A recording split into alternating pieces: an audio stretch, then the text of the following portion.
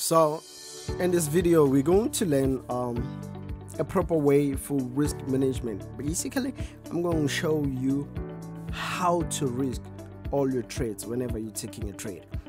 I know they always say use proper risk management, and at the very same time they are not showing you a proper way to risk your trade. But here I'm just going to show you how to properly risk your trade, right? So as you can see here, I have an account of, for example, $1,000. I have $1,000 here. This is just in this sheet, it's math type of thing. It has been calculated by using this formula, sum it's equals to whatever. So some of the things don't mind, but I will explain them. How does that amount came to place? You get what I'm saying? So as you can see here, we have like $1,000 account, right? Let's say you have $1,000 account. It can be $100, $10,000, $50,000, any amount you want to invest with. You get what I'm saying? You can just put $1,000 a month, and then the first thing, before you even take a trade, what to think of, it's how much money you're willing to risk in that trade. You don't look at how big is the stop loss, whatever. No, you look at how much money you're willing to risk in that trade. So for example, here it's $1,000, right? For me, I want to risk $70, right? So I can put $70 here, right? And say, you know what, I want to risk $70, and then I will write it down wherever I'm going to write it. I'll say $70, that's my risk, right? And then the second thing you look at, it's your stop loss. How big is your stop loss? That's when you look at the stop loss. So as you can see here, I just wrote 270, but for example, let's say your stop loss points are, let's say 250 points, right? 250 points my stop loss. So for me, it shows that I have to risk, my lot size needs to be 0.28 for me to risk $70 in the $1,000 account by a risk of 250 points. Do you get what I'm saying? So whenever you take this, let's say it goes on the negative, once it reaches your stop loss, you're gonna lose $70. Somehow you're gonna risk $70 and $72, or somehow you'll risk $73, $74, depending on the spread, right? But I will advise you that if you want to risk $70, just go in and say $65. Do you get what I'm saying?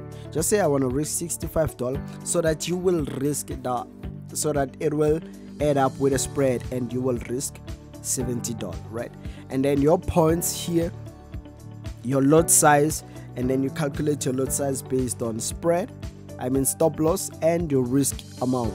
And then some people, like mostly Instagram people, Instagram traders, and all these other people who are blowing their accounts, they always come in and put a lot of trades, and you will look at their accounts and they'll be like, yo, this guy is making a lot of money.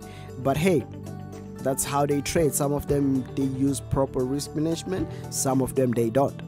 But for you, if you want to put a lot of trades, you can just put the number of trades. How many trades do you want out of this lot size? And then you will divide this amount based on the number of trades you want, and then you will get your how many lots and how many trades you want to trade, right?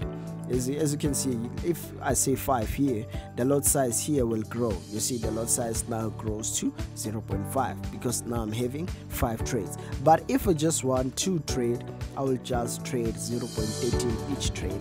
For me, it's equals to 0.26. That means I will risk $65. That's equivalent to $70, including spread. So in my amount, I will risk how much? $70. That means I will now be left with $930. So that's how basically you risk your trades. You don't just go in and say, you know what, okay, you know what, I have this trade, I'm willing to risk $30. I will wait for it to drop until $30 until I close the trades. And Sometimes the market moves faster than a lightning, and you will think you're gonna hold that $30 and it will just go in just 2 minutes while you are busy with something else, and the market is just out there making things worse for you. So it's properly that you basically risk your trades properly. If someone else is doing a video longer than mine, that means that person is basically doing something else. But this is the only proper risk management thing you need to do. Just look at the stop loss. Your profit, you don't look at that. Don't look at the profit. Look at the stop loss.